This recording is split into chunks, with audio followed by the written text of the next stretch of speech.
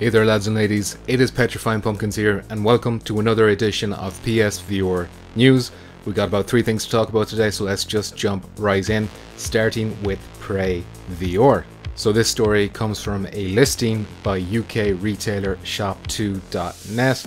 Now they put up a listing today for Prey VR for PlayStation VR. Now there was no other information on their website. It was a blank box art, complete placeholder looking thing. All it said was Prey VR. But this was picked up on by Twitter user Nibel. Now this guy is pretty kind of well known, kind of respected in the gaming industry. IGN then ran with his tweets, spread a lot of awareness about this, and since then the listing has been pulled by shop2.net. So it went up today, went down today.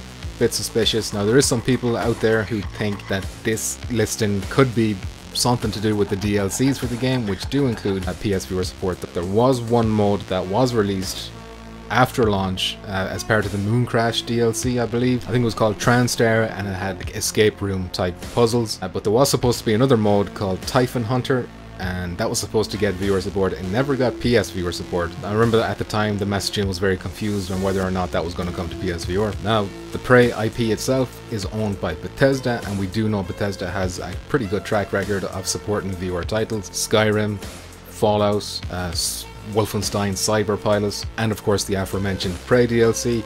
All of that stuff got VR support. Bethesda seems to be a believer in the technology, so it's not outside of the realms of possibility that Bethesda would authorize a VR version of Prey. Now saying that, just because it's called Prey VR doesn't mean it's going to be a complete port of the 2017 reboot. It could be its own thing entirely, so keep that in mind. And of course it could be just a complete fluke error. It might not be anything at all, so you know, take everything with a pinch of salt. But if you're someone who enjoyed the Prey games, or if you're just someone who wants, you know, a big single player, well-known IP to come to PSVR, then maybe keep an eye out for this. Next up, I want to talk about friends of this channel, and by friends of this channel I'm talking of course about First Contact Entertainment, and that is because next week we are finally going to see our first glimpse of Solaris Offworld Combat gameplay. Now this is going to be coming from the Upload VR digital summer event showcase that they're going to be doing. So this is where First Contact Entertainment are going to be showing off Solaris gameplay for the very first time. All we've had so far is like a pre-render CG kind of thing that shows some fast-paced, you know, arena multiplayer combat. But now we're finally going to get a first look. Now First Contact Entertainment also released this official image, and it shows the logo that the game is going to have. And beneath that we can see that it's still on track for 2020, although unfortunately that is just for the Oculus. Us PlayStation VR owners do not know when we're going to get our hands on this. Hopefully it won't be too long after. It might not be 2020 for us, we'll see how things go.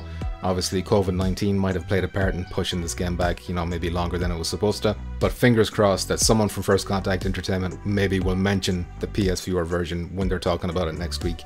If not in the video, then maybe on social media or other channels afterwards, hopefully. So this event from Upload VR is going to be on the 8th of June at 9 AM Pacific time. Now that is subject to change because some crazy stuff is going on right now.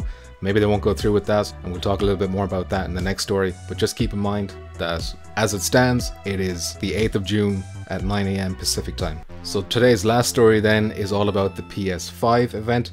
So when I was making this video, when I was writing the script, or kind of the script layout, this was going to all be about information about this event. I was going to tell you, here's what Sony are saying about us, here's what Jim Ryan is saying about us. They're going to be showing games, maybe there'll be PSVR games, maybe there'll be a separate event, because he did mention on the blog that there was going to be, you know, other information to share after this event. But while I was making this video, PlayStation tweeted out this, and I'm just going to read it. We have decided to postpone the PlayStation 5 event scheduled for June 4th.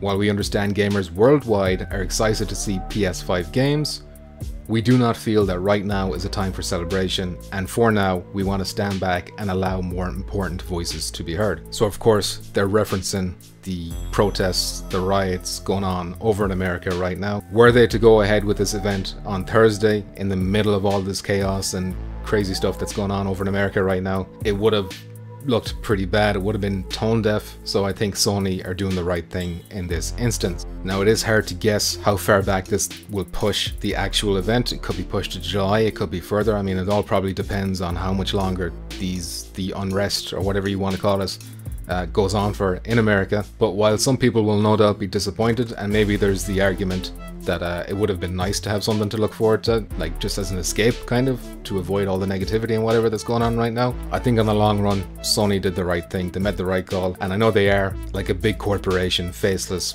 but this was kind of nice of them, if you know what I mean. I think they'll earn a bit of respect from people for making this decision, including me.